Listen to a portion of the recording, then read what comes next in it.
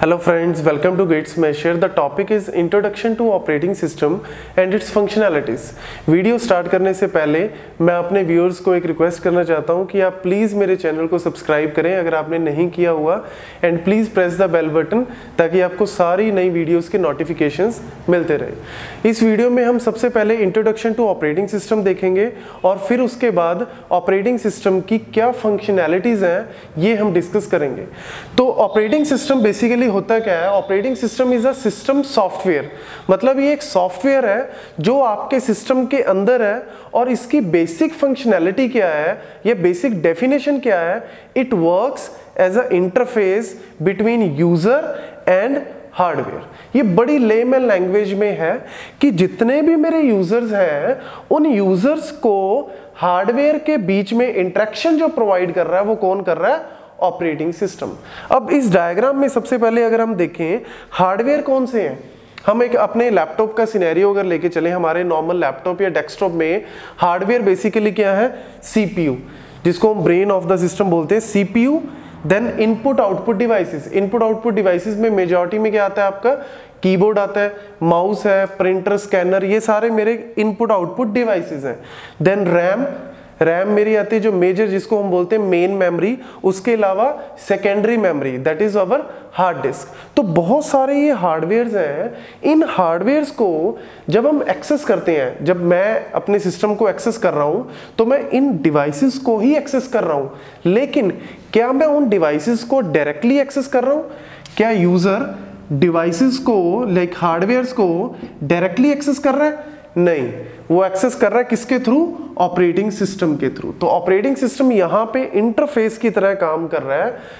अब दूसरा पॉइंट आता है कि क्यों, why there is a need of operating system. अगर ऑपरेटिंग सिस्टम नहीं होगा तो सिनेरियो क्या होगा?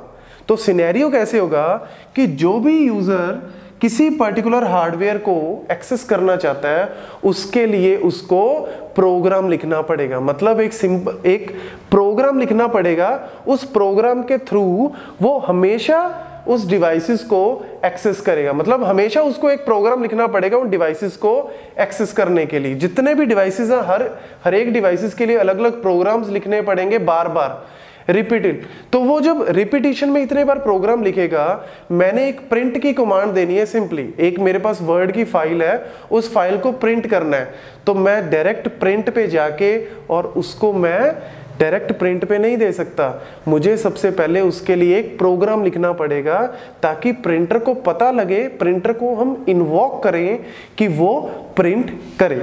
ऐसे ही अगर मैं एक नॉर्मल, अगर हम सीपीयू की भी बात करें, अगर मैं कोई प्रोसेस है, कोई जॉब एग्जीक्यूट करना चाहता हूं, तो वो जॉब एग्जीक्यूट करना तो बाद में है, सबसे पहले सीपीयू को हमें एक तरह से इंस्ट्रक्शन देनी पड़ेगी। वो इंस्ट्रक्शन कैसे देंगे?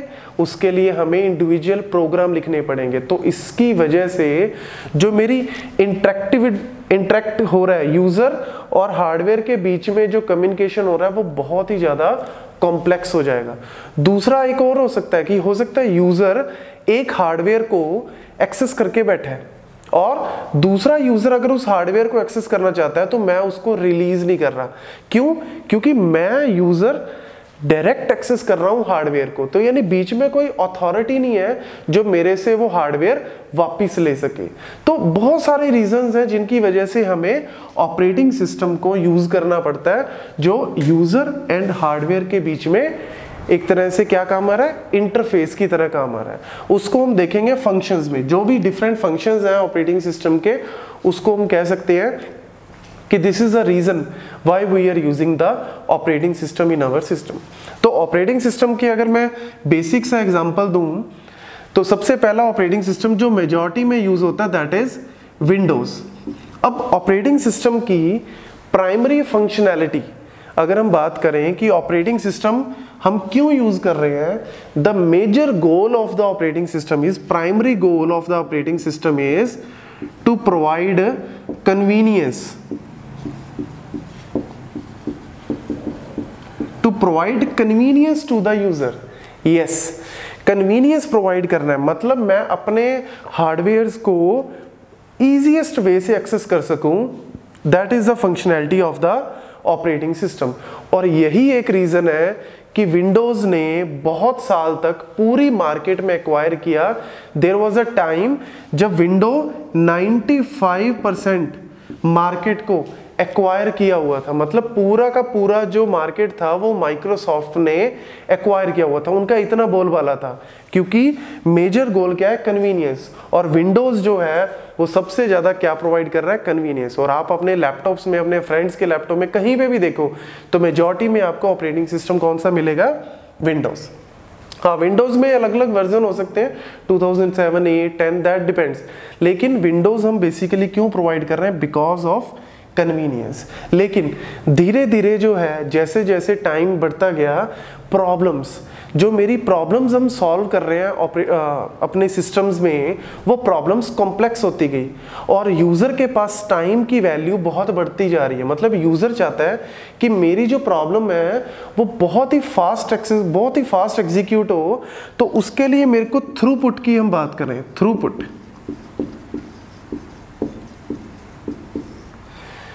थ्रूपुट का मतलब क्या है, एक सिंपल सी अगर डेफिनेशन देखें, throughput number of tasks executed per unit time, that is a simple definition of throughput. तो जितने मेरे नंबर ऑफ टास्क ज्यादा एग्जीक्यूट हो रहे हैं एक पर्टिकुलर अमाउंट ऑफ टाइम में, उतनी मेरी थ्रूपुट ज्यादा होगी। तो यानी हमें अब ऐसे ऑपरेटिंग सिस्टम चाहिए जिनकी थ्रूपुट भी बहुत ज्यादा हो एज वेल एज कन्वीनियंस भी ज्यादा हो। तो थ्रूपुट में जो मैक्सिमम यूज होते हैं वो है हमारा Linux. Although Linux operating system doesn't mean कि वो कन्वीनियंस नहीं प्रोवाइड कर रहा, मैं इसको सिर्फ इस वजह से कंपेयर कर रहा हूं कि विंडोज जो है 95% मार्केट को क्यों एक्वायर किया, because of this reason only, that is convenience. लेकिन अब विंडो का एट प्रेजेंट अगर हम देखा जाए 2018 में, इट इज अप्रोक्सीमेट 82%। मतलब अब इनका जो एक्विजिशन है मार्केट के अंदर वो बहुत कम हो गया as compare to the last years. अब लाइनक्स का भी जो पहले 1 और 2% में था वो इंक्रीज हो गया, क्यों, बिकॉज ऑफ थ्रूपुट। और इसके अलावा और भी हैं, like we are having Apple का अपना ऑपरेटिंग सिस्टम है, दैट इज मैकेंटोश, उनका अपना ऑपरेटिंग सिस्टम है, वो भी मार्केट में बहुत अच्छा चलता है, but that is a different thing. ये तो है रियल लाइफ एग्जांपल, अगर हम देखें विंडोज है, लिनक्स है, मैकेंटोश है, तो बट मेजर गोल जो है वो convenience and throughput. Next part आता है यहाँ पे कि ऑपरेटिंग सिस्टम की फंक्शनैलिटीज क्या है। मतलब अगर मैंने ऑपरेटिंग सिस्टम को अपने सिस्टम में रखा हुआ है तो उसकी फंक्शनैलिटी क्या है। The major functionality of operating system is, first one जो है वो है रिसोर्स गवर्नर या रिसोर्स मैनेजर। रिसोर्सेज को क्या करता है, ये मैनेज करता है। रिसोर्सेज को कैसे मैनेज करते हैं हम, अगर मैं अकेला यूजर, अगर मैं अकेला हूं, अपने सिस्टम को मैं खुद एक्सेस कर रहा हूं, तो वहां पे मेरे को रिसोर्स गवर्नर की बहुत ज्यादा जरूरत नहीं है। लेकिन जहां पे भी पैरेलल एक्सेस हो रहा है, मतलब मल्टीपल यूजर एक हार्डवेयर को या एक पर्टिकुलर सिस्टम को एक्सेस कर रहे हैं, वो मेजॉरिटी में कहाँ होता है, सर्वर लेवल पे। अगर एक हम बात करें सर्वर की, जहां पे बहुत सारे यूजर रिक्वेस्ट सेंड कर रहे हैं टू एक्सेस सम डेटा, उस पॉइंट पे रिसोर्स मैनेजमेंट की तरह, रिसोर्स मैनेजर की तरह काम आता है ऑपरेटिंग सिस्टम। मतलब किस यूजर को कितना हार्डवेयर या कितना पर्टिकुलर अमाउंट के लिए हार्डवेयर प्रोवाइड करवाना है, that is done by the operating system. उस टाइम के बाद वो उस पर्टिकुलर डिवाइस को यूजर से वापस ले लेगा। दैट इज व्हाट, रिसोर्सेज को कैसे हम मैनेज करते हैं ताकि पर्टिकुलर सिस्टम पे लोड मेरा ना आए। जैसे हम नॉर्मल टास्क मैनेजर को ओपन करते हैं अगर अपने सिस्टम में, तो टास्क मैनेजर में आपको वहां पे इजीली ऐसे बहुत सारी वैल्यूज मिल जाएंगी कि सीपीयू को कितना % यूज कर रहे हैं हम, रैम को कितना % यूज कर रहे हैं, वो सारी वैल्यूज क्या है ऑपरेटिंग सिस्टम जो है वो मैनेज करता है, ताकि बहुत ज्यादा भी सिस्टम के ऊपर लोड ना हो और बहुत कम भी सिस्टम पे लोड ना हो। मतलब वो ट्राई करता है रिसोर्सेज को प्रॉपरली मैनेज करने के लिए। लेकिन स्पेशली ये कहाँ पे यूज होता है, पैरेलल प्रोसेसिंग, जहां पे मल्टीपल यूजर एक डिवाइस को एक्सेस करने की कोशिश कर रहे हैं। Second point is storage management, या we can say first that is process management. Process management मतलब हम अपने सिस्टम में मेजॉरिटी में क्या कर रहे हैं, प्रोसेसेस को मैनेज कर रहे हैं, मतलब हम प्रोसेसेस को एग्जीक्यूट कर रहे हैं। मैंने लैपटॉप ऑन किया, मैं उसमें माइक्रोसॉफ्ट वर्ड पे काम कर रहा हूँ, मैंने साथ के साथ अपना विंडो मीडिया प्लेयर भी ओपन किया हुआ है, उसके साथ साथ मैंने कोई गेमिंग की ऐप भी ओपन की है, मतलब मल्टीपल प्रोसेसेस को मैं वहाँ पे ओपन करके बैठा हूँ।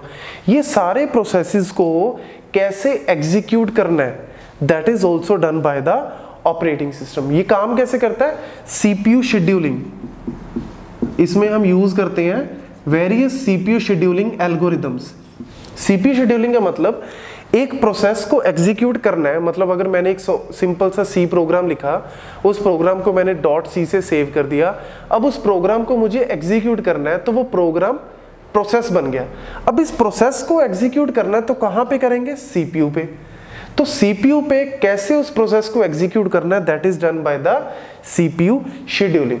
और CPU शेड्यूलिंग में बहुत सारे अलग अलग एल्गोरिथम्स आते हैं जो प्रॉपर और एफिशिएंट वे से CPU को एक्सेस करने का और उनको एग्जीक्यूट करने के काम आते हैं। वो सारा जो मैनेजमेंट है वो कौन देख रहा है? Operating system. इसके अलावा आता है हमारे पास स्टोरेज मैनेजमेंट। स्टोरेज मैनेजमेंट का मतलब क्या है? बेसिकली स्टोरेज में आता है हमारा सेकेंडरी डिवाइस, यानी जिसको हम बोलते हैं हार्ड डिस्क। हार्ड डिस्क मतलब जो डेटा हम परमानेंटली अपने सिस्टम में रखना चाहते हैं, स्टोर करना चाहते हैं, उस डेटा को कैसे स्टोर करना है वो कौन मैनेज कर रहा है? Operating system. और स्टोरेज मैनेजमेंट करते कैसे हम? फाइल सिस्टम के थ्रू। NIFS, CFS, बहुत सारे CIFS और NFS, common interface file system, common internet file system and नेटवर्क्ड file system, ये लाइनक्स एंड विंडोज में यूज होते हैं। इनका मेजर गोल क्या है? जितना भी मेरा डेटा आ रहा है उस डेटा को हम हार्ड डिस्क में परमानेंटली कैसे स्टोर करेंगे, वो फाइल सिस्टम जो है वो अपने आप उसको मैनेज करता है कि कैसे हमने उसको ट्रैक्स में या अलग अलग सेक्टर्स में जो डिस्क की एक आर्किटेक्चर उसमें हम कैसे स्टोर करते हैं, that is also done by the, that is also managed by the operating system. Then fourth one is memory management. Memory management में मेरे पास आता है यहाँ पे RAM, because अगर हम बात करें कि स्टोरेज मैनेजमेंट और मेमोरी मैनेजमेंट हमने अलग अलग क्यों किया, बिकॉज स्टोरेज मैनेजमेंट में आता है हार्ड डिस्क। हार्ड डिस्क को मैनेज करना ऑपरेटिंग सिस्टम की फंक्शनैलिटी तो है ही, लेकिन हार्ड डिस्क के एक्चुअली कंस्ट्रेंट नहीं है कोई। रैम के अंदर हमारे पास एक कंस्ट्रेंट है, वो है लिमिटेशन ऑफ साइज। मतलब हमारा जो रैम है सिस्टम में वो है लिमिटेड, और जितने भी प्रोसेसेस एग्जीक्यूट होते हैं वो सबसे पहले कहाँ आते हैं? रैम में। ये जो पोर्शन, ये जो टॉपिक है इसको हम बोलते हैं मल्टीटास्किंग या मल्टी प्रोग्रामिंग का कॉन्सेप्ट है कि जितने भी प्रोसेसेस को हमने एग्जीक्यूट करना है वो सबसे पहले हम किस में लेके आते हैं? रैम के अंदर। और रैम में जब वो आते हैं उसके बाद हम उसको एक एक करके CPU को देते हैं। तो कितनी मेमोरी रैम की हमें देनी है, और जब प्रोसेस एग्जीक्यूट हो जाए तो वो रैम की वैल्यू जो है वो हमें वापस लेनी है। Allocation and D allocation, because RAM is limited. ऐसा ना हो कि एक प्रोसेस एग्जीक्यूट हो चुका और वो तब भी रैम के अंदर पड़ा है, और दूसरा प्रोसेस जो एग्जीक्यूट होना चाहता है वो रैम में नहीं आ पा रहा बिकॉज रैम फुल हो चुकी।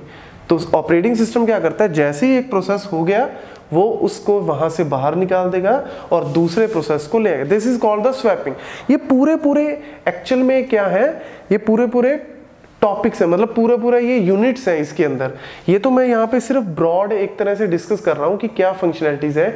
इनके बारे में मैंने ऑलरेडी डिस्कस कर चुका हूँ, पूरी मेरी वीडियोस जो हैं वो इनके ऊपर बन चुकी हैं, जिसमें मैंने मेमोरी मैनेजमेंट, स्टोरेज मैनेजमेंट जिसमें हम डिस्क और फाइल सिस्टम की बात करते हैं, CPU शेड्यूलिंग, रिसोर्स मैनेजमेंट को हमने ऑलरेडी डिस्कस किया है। इसके अलावा जो आता है फिफ्थ फंक्शनैलिटी मैं यहाँ पे लिख रहा हूँ, that is security and privacy. Security and privacy is also provided by the operating system. जब भी हम अपने सिस्टम को ऑन करते हैं, जैसे विंडोज को ऑन करते हैं, तो उसमें सबसे पहले वहां पे क्या आता है? पासवर्ड। वो पासवर्ड हम क्यों लगाते हैं? ताकि ऑथेंटिकेट बंदा, ऑथेंटिकेट मतलब जिस बंदे के पास प्रॉपर पासवर्ड है वही उसको एक्सेस कर सके।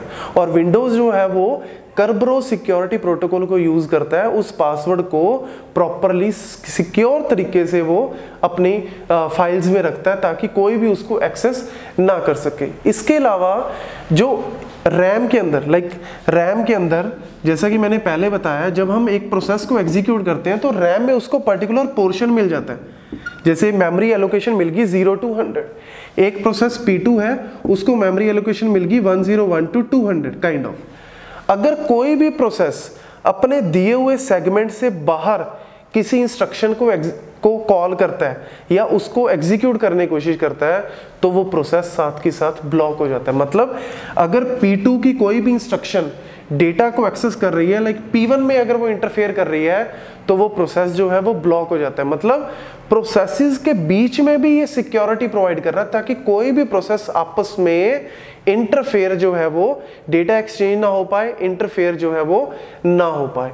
तो security and privacy is also given by और provided by the operating system.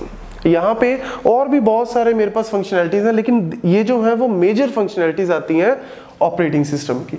यहाँ पे एक मैं लास्ट पॉइंट जरूर बताना चाहूंगा कि यूजर, जैसा कि मैंने डायग्राम में लिखा है यूजर एप्लीकेशन, ये यहाँ पे एप्लीकेशन का फंडा क्या है, हम user as a normal user हम ऑपरेटिंग सिस्टम को कैसे एक्सेस करते हैं।